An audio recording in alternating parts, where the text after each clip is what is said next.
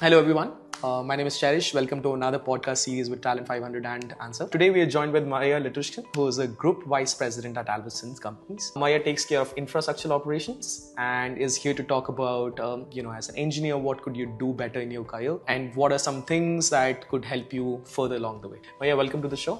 Thank you. It's an honor to be here. Maya, tell us more about how your early career began and what are some things as a developer that I could potentially integrate into my life to have a more rewarding and thriving career. I kind of fell into retail almost by accident, and I think that this has been a greatest gift that I've gotten. When I started my engineering career a long time ago, if somebody would tell me that you would be working in retail, I would be very, very surprised, and I would say why. There were so many other areas and industries that I was thinking of working in as an engineer.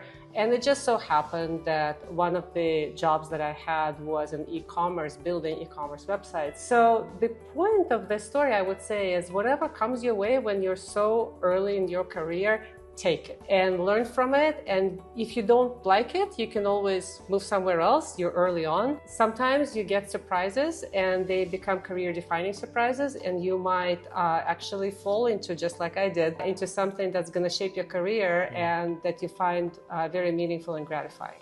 Yeah, so say more yeses than nos. Explore before you choose. More yeses, but don't get stuck. Like, decide look at it deliberately, thoughtfully, say yes, do it, and really evaluate if you are loving it or you're not loving it. And if you're not loving it, do something else and just continue iterating. You have time, and things are changing so fast. It's a really exciting time, and you might be able to find so many different things. So, like you rightly mentioned, things are changing too quickly. I think a lot of engineers who are just entering into the field, they're also even contemplating if it's even worth going into tech because, AI is pretty good with actually problem solving and writing code. What is an average career lifespan, or considering traditional ways versus now, and what could they do to make sure that the AI, it's not affecting them adversely in any way? I think the most important thing that I've learned is adaptability and curiosity. And as things like now, almost all the playbooks have to be thrown out. There are things that are changing so much. Technology is changing at the speed of light.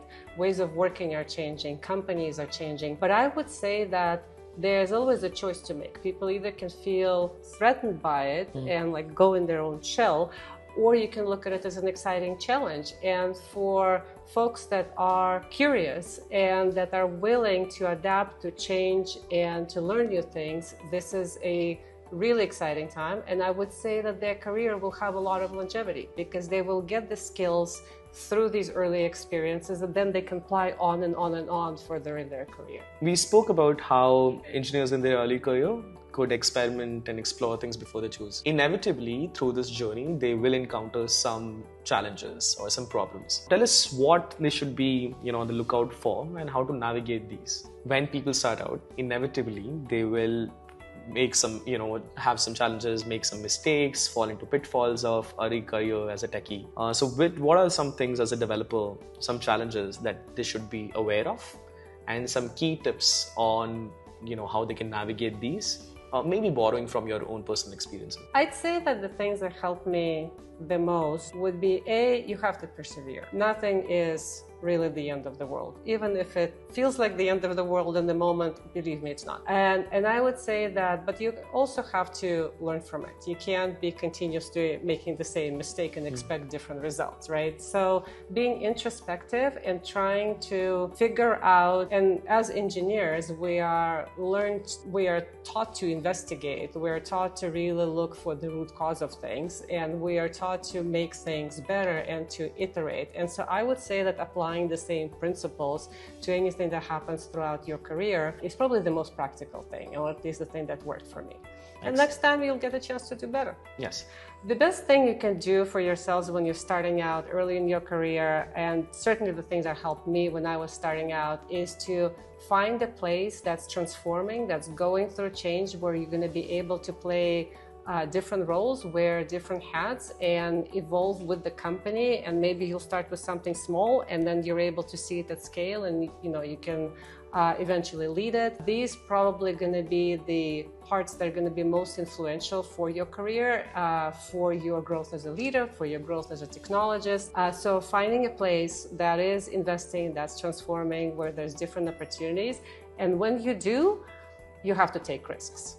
So I'd say, I was very lucky early in my career to find a company like this. I think that if you were to joining Albertsons, you would find that this is a fantastic opportunity to try different things, to play with different technologies, and to be part of transformation and part of building something really great that's going to be potentially career defining for you. Thanks, Maya. That was extremely insightful. Thank you for all your time and patience, and of course, the insights that you bestowed on us. Thank you for having me. That's great. Thank you. Folks, for people looking to apply at Albertsons, please apply through the link here in the description.